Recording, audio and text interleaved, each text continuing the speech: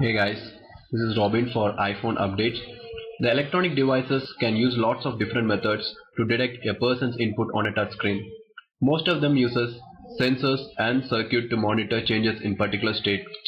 iPhone monitor changes in electrical current. The basic idea is pretty simple. When you place your finger on the screen, it changes the state that the device is monitoring. The Apple iPhone is different. Its multi-touch user interface requires you to touch multiple points on the screen simultaneously.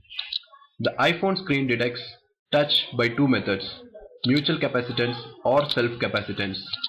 Mutual capacitance is a circuit requires two distinct layers of the material, and self-capacitance uses one layer of individual electrodes connected with capacitance sensing circuit to allow people to use touch commands that require multiple fingers.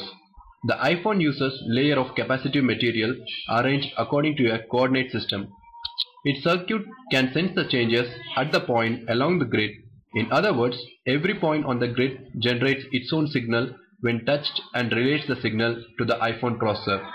You can see here, it converts the touch into a gesture software, then the application data also. Then it gives to the display, and also it goes to the software and hardware. All these steps happen in a nanosecond. You see the changes in the screen on your input almost instantaneously. Hope you guys like the video. Give a thumbs up and subscribe for the updates. Bye guys.